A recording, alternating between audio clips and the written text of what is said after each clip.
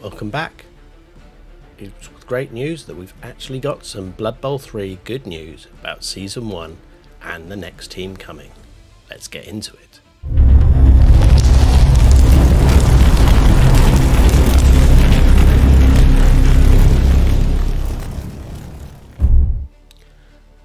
So after a couple of weeks of no news and no updates and everyone being a bit down on Blood Bowl 3, it was really good news this week that we actually had some news, and after it being hidden away for a while, we managed to track down what was going on, what's happening next, and even better, when's it happening.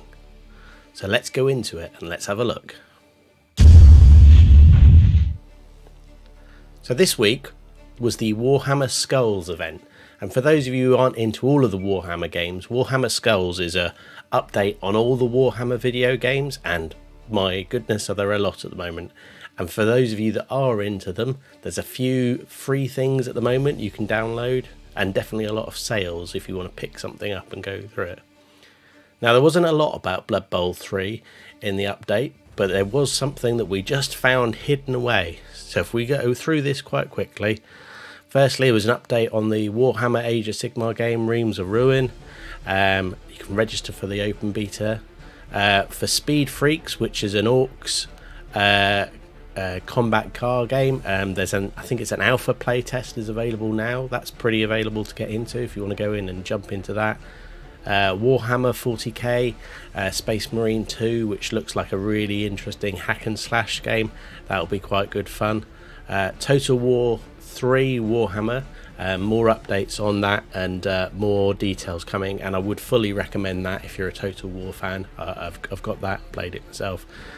Power Wash Simulator for 40k, didn't see that one coming. Some more information about upcoming DLC for Darktide. Rogue Trader updates, Warforge, which is the card game, Bolt Gun, which is Doom in the Warhammer world. Lots of really good feedback on that one. Some detail, and then hidden away almost at the end of the article, it's a little one-liner. Here we go. Blood Bowl 3 has got into the action by revealing the new Lizardmen team who arrive in June's upcoming Season 1 update.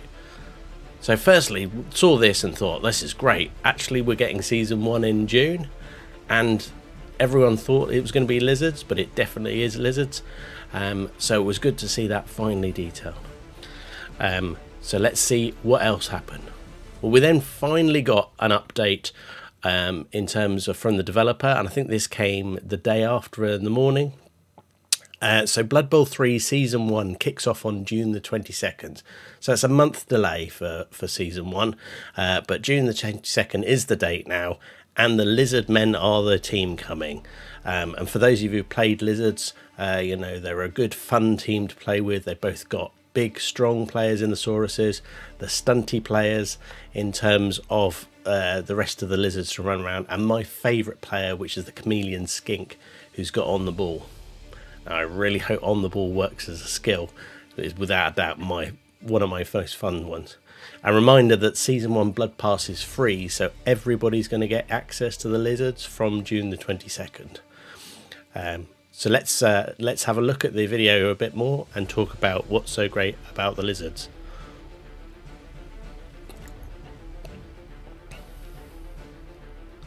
So for those of you that ever played Lizards before, one of the best things about them is their ability to do both a bash and a dash game. They're definitely one of the top tier sides. They've got access to a great big guy, the Croxigor, and most teams will be based around having lots of Sauruses which have got strength. Oodles letting out of them, not a great amount of movement, but massively strong pieces. And they've got an easy ability to get block on them, and it's a difficult team. And then you've got some speed around that, so you can really chase down teams. For those of you that have played against particularly Skaven teams or like that, Lizard teams are really good against them because they've got both the smash to really upset them and destroy them, but also there's enough speed with the Skinks to hold them up in detail.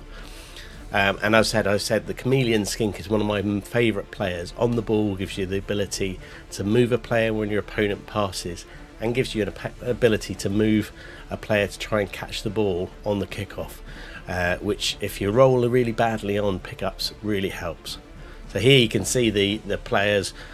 These are based on the Games Workshop models, which for Lizards there were some of the best models. You'll see they're really good fun to look at, and I think this video really sums up nicely how Lizards play. They're a tough team. They've got a little bit of speed, but they're really fun to play with. I'd like to hear your thoughts on, do you think the Lizards are going to work on the first launch of the game? Do you think everything's going to happen well? And do you think that we'll get a good set of outputs in terms of the details for them? I'm really hoping that we'll get a really good set of play for the Lizards, and we'll really be able to play with them well.